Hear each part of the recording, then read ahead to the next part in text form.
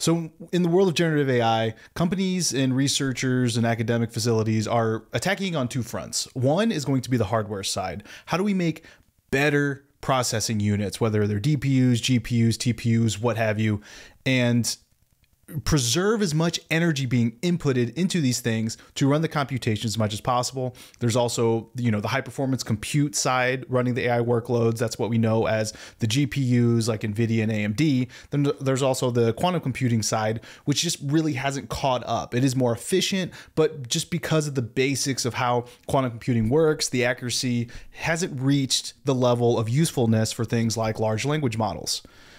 And one thing you should know is that about 99% of the energy, the electricity being inputted into these accelerators comes out as heat. It's just wasted, which makes these data centers very power hungry, very hot. And the more powerful these GPUs are being made, like with the most recent NVIDIA Blackwells, the more you're going to need things like liquid cooling, which again creates more energy and is against the more environmental conscious type of people or companies, because a lot of the net carbon initiatives that are at 2030 are just gone out the window. Now, the other side of it comes with how do we make the actual model more efficient? And with large language models, there's a lot of computations. Now, one of the resolutions that Mark Zuckerberg and team at Meta, I just include Mark Zuckerberg because he's the big wig at the top, but it's all the brainiacs below working very hard on things like large concept models, language modeling in a sentence representation space. Now, I don't know how much people that are watching this understand how large language models work to begin with, but they're based on a tokenization computation level, where in 2017, Attention is All You Need was a paper that was released, and it just changed the game in terms of how do we get more useful outputs. And this is what it looks like. It's a transformer architecture, and I've shown this before. I showed it in a previous video most recently, but here's all the individual computations. So on a token level, they use it interchangeably, that the computations are done either word or token, but you can see here in the word empowers is split in between two. So I prefer to use more token level computations. So the word output that is expected is data visualization empowers users to, but what's the next word? Well, the reason GPUs, again, are so important is the parallel computations. A CPU is serial. It's going to be one after another after another. But all of this, if you click into here, you'll see all of the different linear algebra, the matrix computations, calculations that have to be done in order to, and you can see it all span out here, which is why I love this visualization that I'll put a link in the description, to output with high probability that the sentence should be data visualization empowers users to visualize. Down here, analyze. That would be more akin to what we expect from this, but for whatever reason, with the high probability, and you can change the creativity through the temperature function here, and you can see what different things can be outputted. So that is large language models. But that's not how our brains work. Our brains work on concepts, and Meta is doing a lot of focus on how our brains work and how that translates. And in the fields of computational neuroscience, it's really interesting. We are learning a lot about the brain based on how we're understanding neural networks to work, and vice versa. We are able to improve large language models and the neural networks underneath to get better models. And in this instant, this is what they're saying. LLMs have revolutionized the field of artificial intelligence and have emerged as the de facto tool for many tasks. The current established technology of LLMs is to process input and generate output at the token level. That's what I was talking about here. These are token outputs over here, and here's the probability of what word should come after two. This is in sharp contrast to humans, this is what I was saying, who operate at multiple levels of abstraction, well beyond single words, to analyze information and to generate creative content. In this paper, we present you an attempt at an architecture which operates on an explicit, higher level semantic representation, which we name a concept.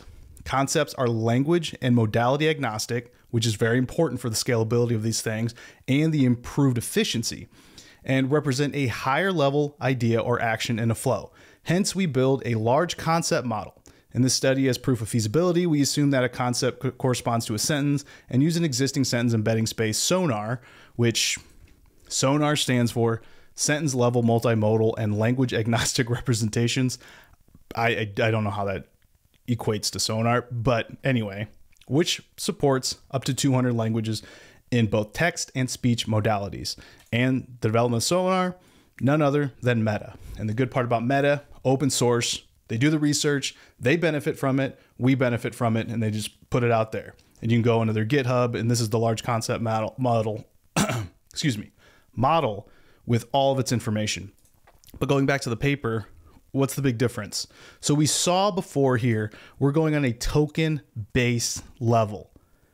With self-attention, they're looking at the context in relation to what next word should come out to give the next word that should be outputted, or the token. But here you can see this example. The visualization of reasoning, this is on the left, and an embedding space of concepts, task of summarization. So Tim wasn't very athletic.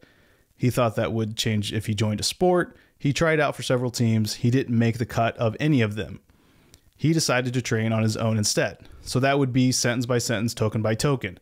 But if we go to the concept level, we can see with greater efficiency that what's also important to note is that every, again, token requires input of energy in order to do all the probability calculations in order to come out with the output here. So every single piece over here must be calculated in order to generate the output. With much greater efficiency, we can see because he was not very athletic, Tim could not join teams to improve output, so he decided to train on his own. We skipped 1, 2, 3 sentences and any number of tokens that had to be calculated to reach here, because that's how our brains work. We don't think in steps. We can do quick calculations, come out and react, and sometimes not even think before we speak. Here you can see it here. Input. This is a very fundamental architecture of a large concept model.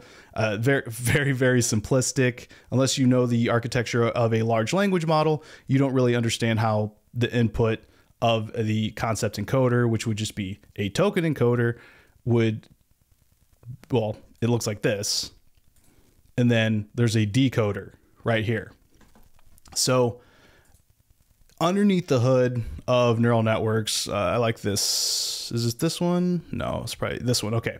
So this is what neural networks look like when they're trained. All the tokens that are inputted in the data are embedded and come out to look like this in vector space. Again, a very simplistic of how words are associated, concepts, context, everything else. And there's a whole bunch of things of what makes this complicated. There's cursive dimensionality when there's just too much information inputted and too many relationships, and you're having issues with accuracy. And that's another reason why perhaps concept, because it should reduce the number of tokens. Now, the one thing you should also notice is this is all in English.